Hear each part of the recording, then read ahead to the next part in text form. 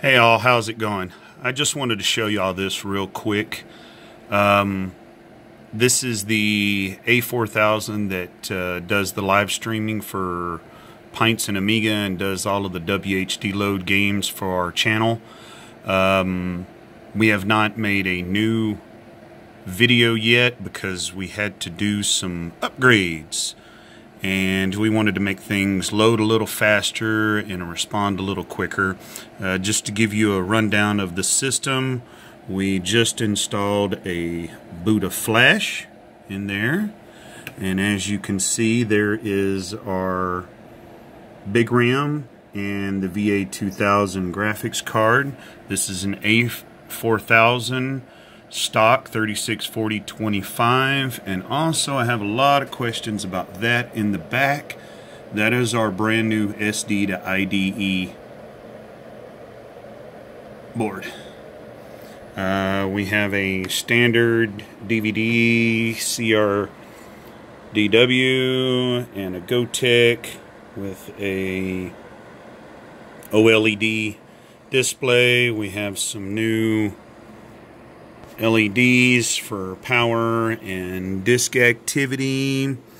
This system has 16 megs of fast, 2 meg of chip, and a 256 meg big RAM A4000 with a CX card over there.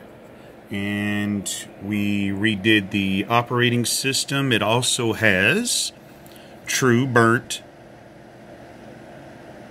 314 ROMs in it that were flashed to some flash EPROMs, and we installed Amiga OS 3.9 with Boeing Bag 2, and then ran the upgrade install script on AmiNet from AmiNet that allows you to install 314 and all of the new stuff of 314 and overlay it on top of 3.9, so you still get your AMI bar and all of the bells and whistles of 3.9.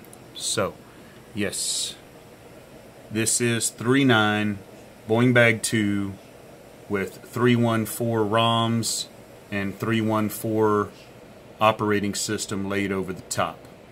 I'll make an instructional video later on down the line explaining how I did that all. But as of right now, this is where Pintz&Amiga has been. She's out of intensive care, out of ICU, and just needs her cover put on and placed back in the entertainment center. See y'all later.